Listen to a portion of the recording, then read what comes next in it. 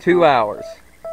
That's all it took for them little guys to turn a very beautiful, clean pool into that mess.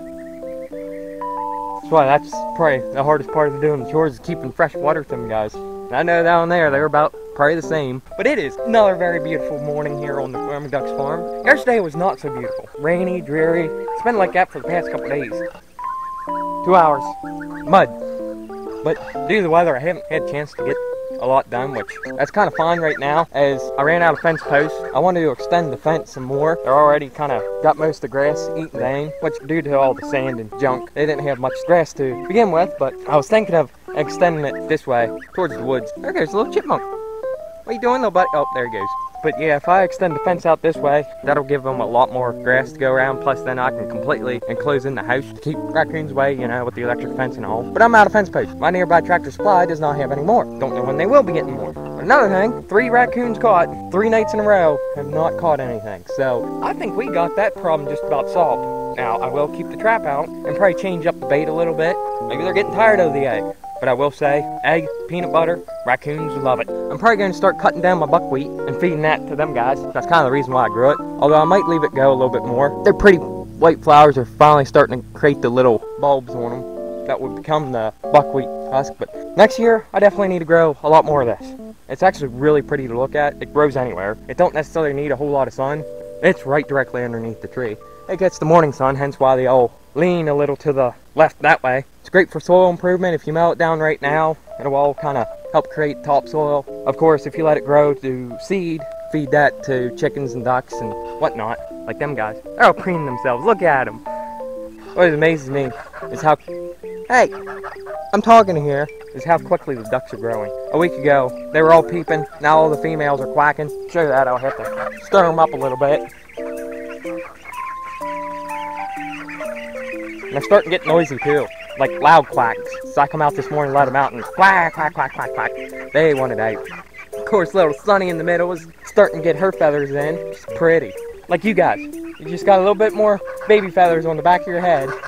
Yeah. But today I do plan on doing something with these ducks. I don't like how skittish they are.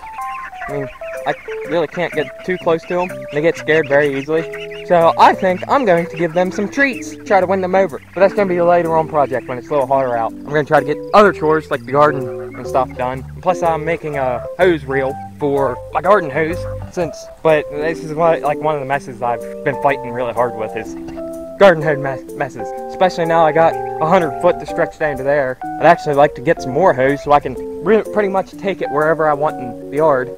But from work, I got a big wooden spool that had real big thick electric cable on it. So Friday I brought it home. Gave her a good paint job, but I ran out of paint. It needs a second coat. Hey, get out of here. This is not your house. Come on, George.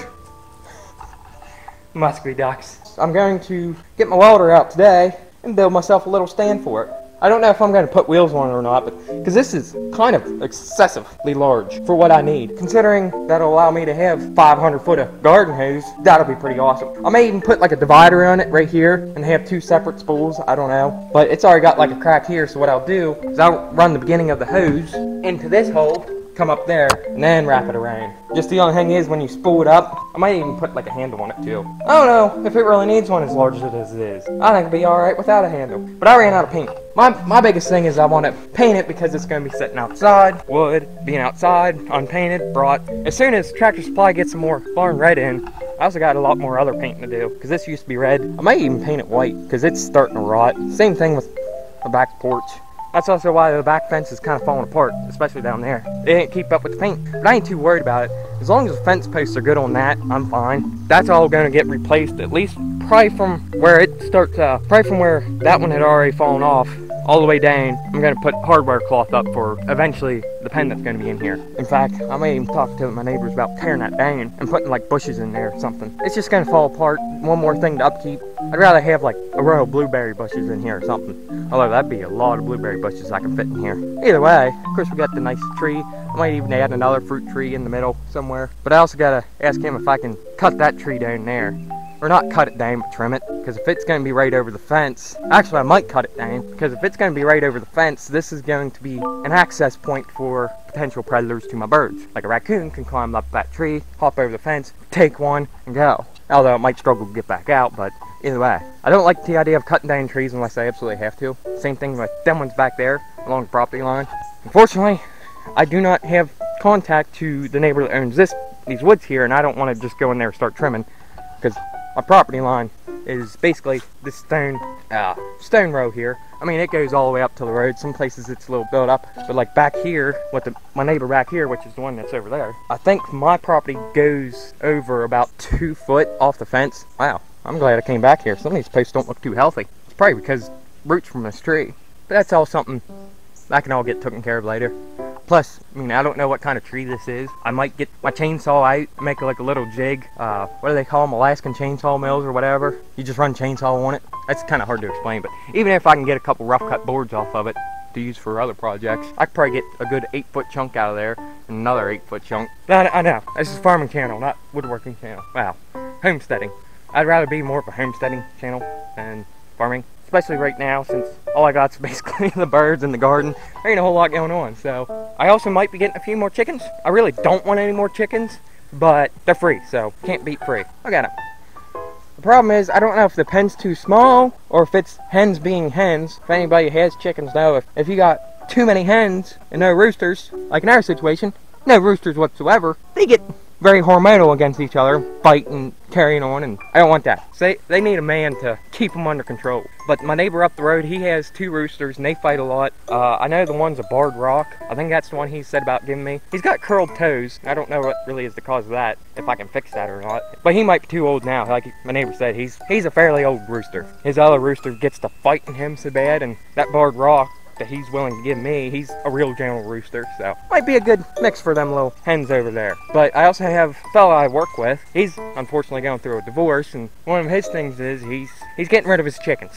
He's got 14 of them, I believe, and he asked me if I wanted any of them. I don't know if I do. I kind of can't give up free chickens, but that's free chickens, and they're already laying eggs.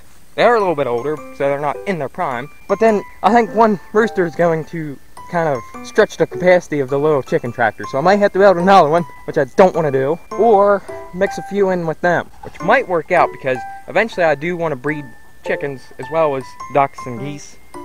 But I want to breed purebred Orpingtons, because that's what these guys are, so I need to find an Orpington rooster. So what I might do, put these back in with them, and then the older hens that I'm getting, put them in here since they already lay. But I don't know. They're going to kind of be in limbo until I get the big pen built in. Because I might even build a second house. I'll have like the duck house, and I might build a smaller chicken house. That way they could all be intermixed. But I don't know if that's ideal, because chickens and ducks need very different requirements. But I also could put the chicken run up there or over there, just to have a separate one. But that's thinking way in the future. I didn't even really want any more chickens. I want to focus on ducks and geese. But also, if I do a separate chicken run, that'll open me up for broilers, meaning meat chickens. I think I'd be a better seller to get started around here to get my name, established. That way, hey, go see Colby at the Roman Ducks Farm. He's got a bunch of meat chickens. And then while they're here, I can say, hey, if you're interested, I can also throw in a duck with you, little to no cost, or a goose. There's a stick here. It's a good thing I didn't hit that with my mower. Yeah, I'll come back later on, feed the ducks with some peas. So here I am, a day later, but I have a box. And in this box, we got our newest addition. Neighbor just knocked on my door with the box in his hand, and there he is, our new rooster. Oh, he might jump out.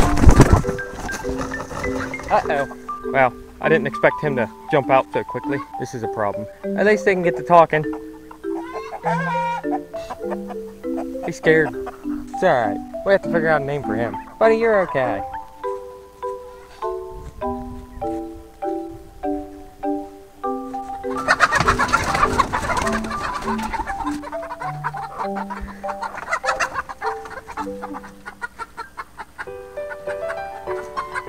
Come on.